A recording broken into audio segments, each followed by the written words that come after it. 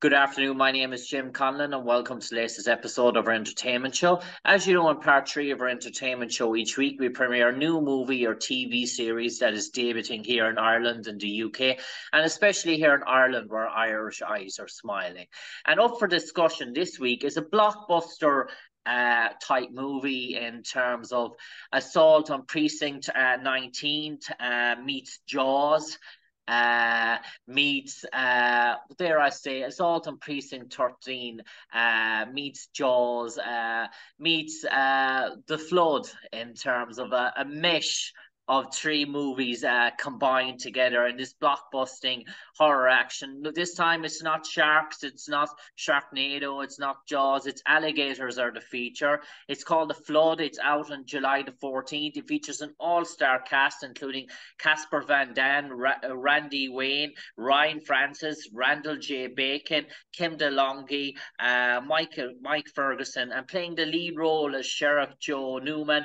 Our special guest is this evening the one and only talented Australian actress and Australian soap star, Nicky Whelan. Nicky, delighted to have you on the airways with us this evening to talk about The Flood. And first of all, I spoke to a dear pal of yours who was also on The Flood last week, and he was commenting about how exciting he found it to have an epic fight scene, was his words, with the great Nicky Whelan. Mike Ferguson, I do believe, a colleague of yours. He said it was one of his lifelong dreams come true to fight Nicky Whelan on a feature movie. And was the feeling sort of mutual, Nicky?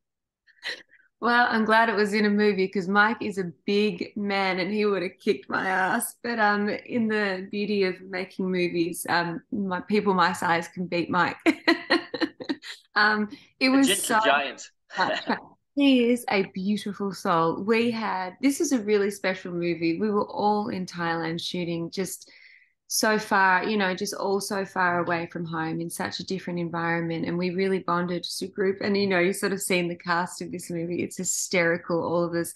And Mike is just a badass. And he was so fun to do this fight scene with. It's always a little unrealistic when you're someone my size or a woman fighting a man of this massiveness. But our director and the stunt team, we figured some stuff out. Mike was just down for anything. It's just, so we had a blast. I think at one stage, I don't know, I have to I have like a bunch of keys or something on my hand that I go to give him an uppercut, and I nearly clocked him right in the head. He's laughing about it. We had a ball.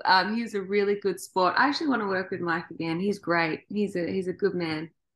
Nikki, in the intro there, I actually forgot a feature movie that I was going to mention in terms of the meshes. I mentioned Assault on Precinct 13 meets Assault on Precinct 13 meets Jaws, but the other movie I wanted to throw in there was Con Air. So there's almost a niche of all these sort of three movies, elements of them combined in terms of The Flood, where we have the sort of fugitives and the bus sort of thing breaking down. We have Jaws with the alligator, then we have the prisons station where you're situated, the Assault on Precinct 13. So there's elements of all three I found when watching this sort of trailer. It just sort of struck me in terms of a cliche, a sort of a combined sort of, not one movie, but to throw sort of three teams into one.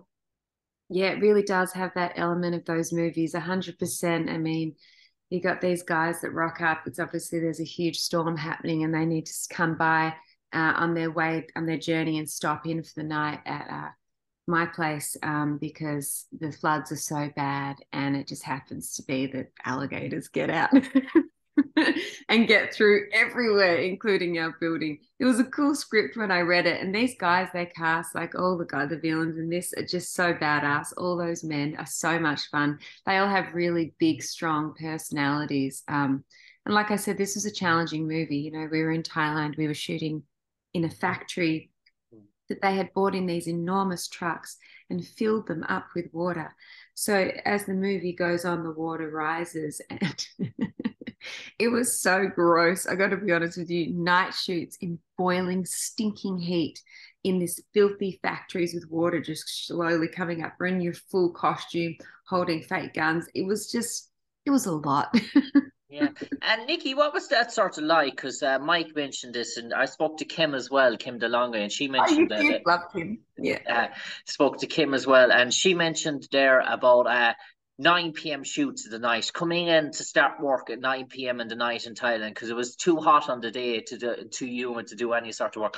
What is that sort of like working at 9 p.m. in the night, working till around 3 to 4 in the morning, and so calling it a wrapped in terms Well, of yeah, I mean, I've done a lot of night shoots over my time acting, a lot of them, and I don't love them because I like to sleep.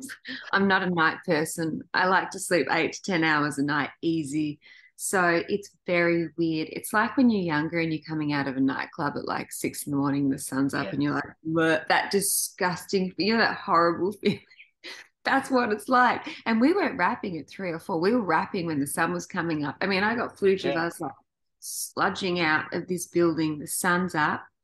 We're covered in mud. It's boiling hot, and we've got saturated like our clothes, and they're like that really thick. I'm a sheriff, so I've got that real thick fabric on those clothes, just sludging out. It's rough as hell. I'm such a princess. I was not comfortable at all. So I don't know. We would sort of wrap up the mornings, and I would go back to the hotel and jump in the pool, Mm. kind of shake it off, get 3 or 4 hours More sleep. water. Yeah, well, just to sort of get that cleanliness, Yeah. at least in clean water. And then I'd kind of sleep 3 or 4 hours. And I was like, I'm in Thailand. So, jump on the scooter and burn around, try and have as much fun before we got to be back at set again. So it was kind of exhausting, but I mean, I've been to Thailand a few times before, but this was, yeah, it was a lot of fun, but it just challenging. The night shoots kicked my ass for sure.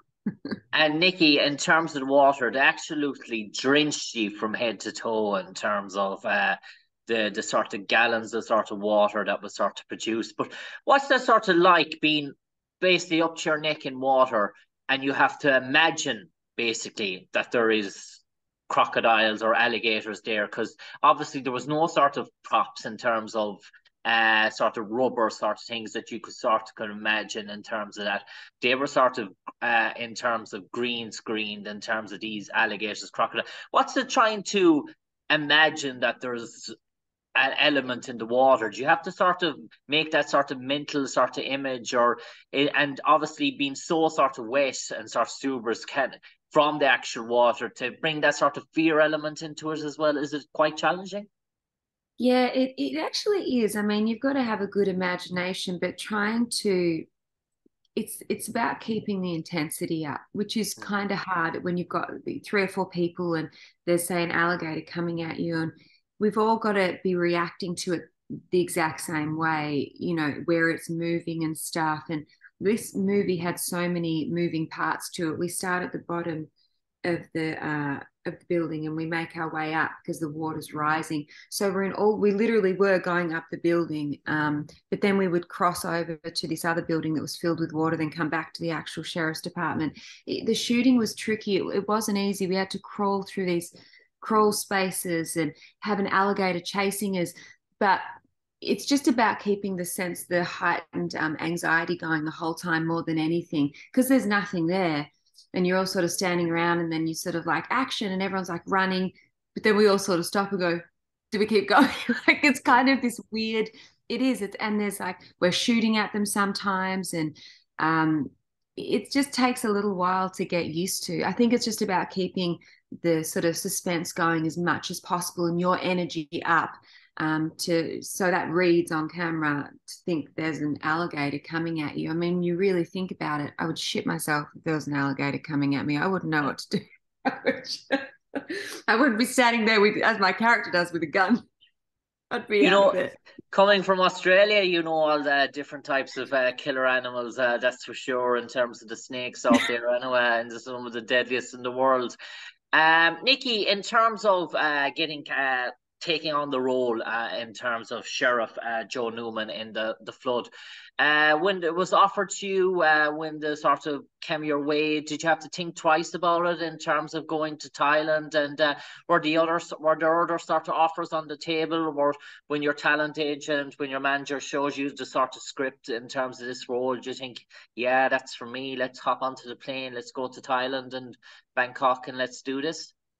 Yeah, you know, I was working a lot. I had a lot of movies back to back at the start of last year. It slotted perfectly in between two films that I was shooting. And I love Thailand. I hadn't been to Bangkok. I spent time in Thailand. I love tropical weather. I love those places. I grew up in Australia, so they're the equivalent to America's Hawaii. They're Yeah. Australia's Hawaii. You know, they're our holiday destinations when we're kids growing up. And I love it. Like it's so the Thailand, Bangkok bit's the easy part for me. Like, hell yeah, let's get on a plane. It's an adventure for me. And yeah, to play a cop, a badass cop who like fights all these dudes and sort of action packed. And I knew it would be challenging. I was thinking, how are we going to do this water? I knew that was the uncomfortable part about it. But as for the character and it's just a fun movie. Like it's a fun, scary, cool, badass movie. So it's a no-brainer. These movies are really fun to be a part of, and a chance to sort of, I don't know, still kick ass And in the movie. Nikki, when you took on the project, was Casper Van Dien already cast in the role as well, or did he come after you? And was that a nice surprise for you?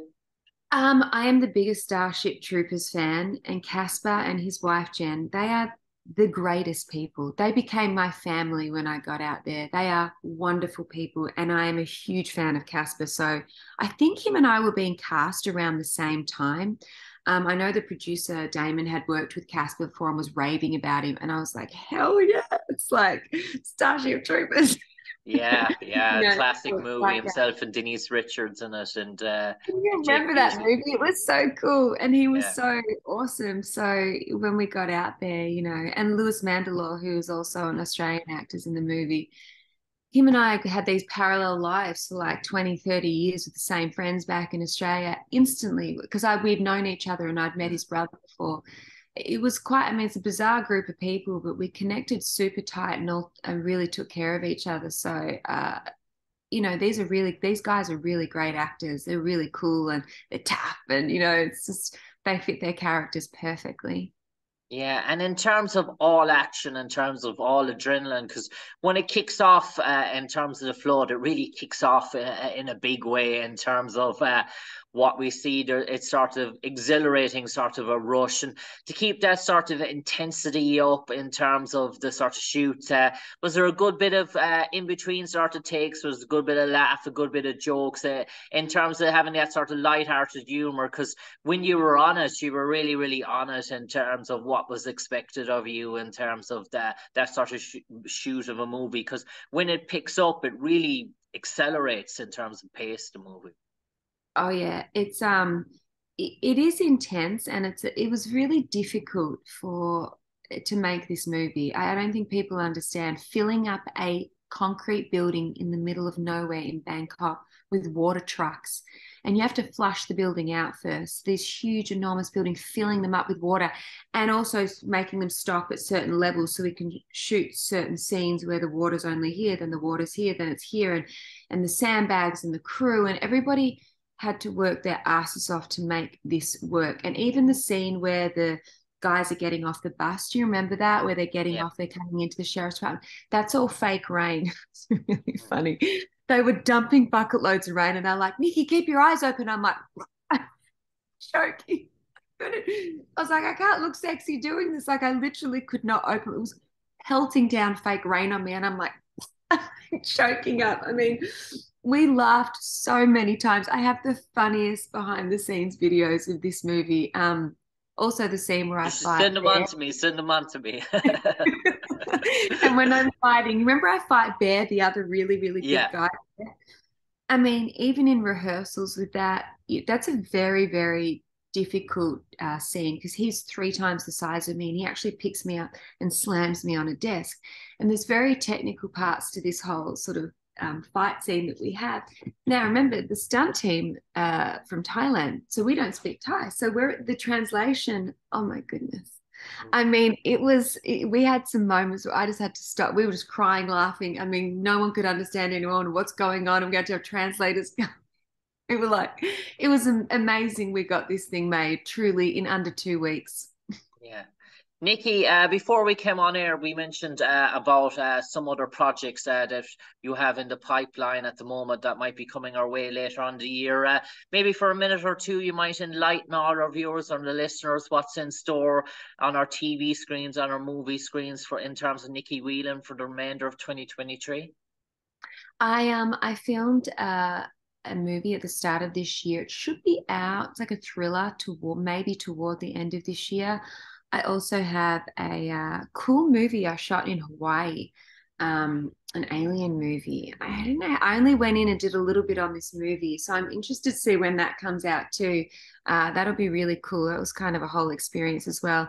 I also work at a rescue facility here in Los Angeles, a sanctuary for rescue animals, and a television production company in Australia called Bondi Vet contacted me and asked if I would like to do a few episodes of their show covering the animals that we rescue at this facility. So I've actually gone back to TV hosting, which I haven't done for 20 years. So they came over with a crew and we shot a bunch of great stories with the animals. And what else? And another TV series. I popped my head into a comedy for a couple episodes. So I've got some bits and pieces scattered coming out over the next 12 months. So I'm very grateful always. You're very grateful in terms of that. So it's busy times for Nicky Whelan since after COVID and the writer's strike obviously going on. It's you're still kept busy as well, Nicky. And Nicky, in terms of the flood, if someone said to describe the movie in terms of maybe one or two lines, how would you sort of describe it in terms of what goes on in terms of a movie viewer that might want to go to the cinema on July the 14th that's interested in watching The Flood? How would Nicky Whelan, obviously playing the lead role, summarize the movie?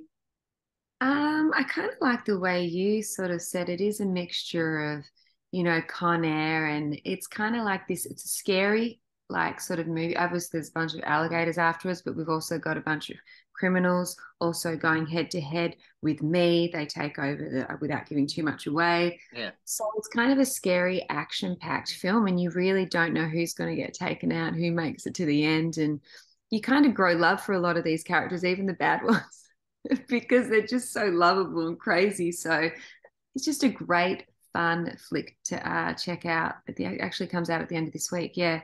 So it'll be in theaters here in the US and on demand and overall social media places. So check it out for sure. And if I can call you by Miss Whelan, a famous sort of Irish name, dare I say, Miss Whelan, Australian accent, but with Irish sort of heritage. And Nicky, time is ticking. We want you over here on our shores in the near future, visiting Ireland and maybe sometime getting involved in an Irish production or something. Would that sort of appeal to Nicky Whelan to take in the green grass of Ireland and maybe do something about Vikings or Normans or something about Irish history or the Easter Rising or something about Irish past with the British? Would that sort of interest Nicky Whelan to delve back the years and get to know her Irish roots a bit more? I would absolutely love this. I really, my dad has his side of the family come from Ireland, and that's why I've got the Whelan, and I'm just so proud of it. I just, it's so badass. I would love to come to Ireland and make a movie. You guys are the best. Yeah. And Nicky Whelan, for the final 30 seconds now, I'm going to turn it over to you. You might enlighten all our viewers, all our listeners, why they should go to their cinema screens en masse on July the 14th, whether to go by train, plane, automobile, tractor, whatever mode of the transport they go, arrive to their cinema screens, put the feet up, put the head back on the recliner, get a bit of a massage, have the popcorn, have the Pepsi, turn put on The Flood. And Nicky, what's in store for them? I just think you guys all need to head out. Yes, however, the way you get there, I'm not sure. Do you know how it comes out in Ireland? I'm not sure how it comes out, like as in, is it it's not coming out in the movies there, is it? Yeah, I think it is. I think it is It is. coming. Yeah, I think it Oh, is. that's Yeah. awesome. Okay, well, head on out and see it, or stay at home and pay for it on TV, and definitely check it out. It's summer here, it's just a good vibe. It's something to do on the weekend. Just check it out. It's an action-packed, very fun movie. You'll love all the characters in it, and interesting to see what happens in the end. It's a great. I love the ending of this movie. Yeah. On that note, Sheriff Joe Newman herself, the one and only Nicky Whelan, thanks for joining us on the airways today to talk about the flood out on July the 14th. No doubt, Nicky, a busy time for you. One of so many successes coming our way in 2023, starring Nicky Whelan. I'm going to hold you to coming into Ireland in the near future, and we'll catch up with you sometime again. But Nicky, for the moment, stay safe, take care, God bless. Thank you. Love you too.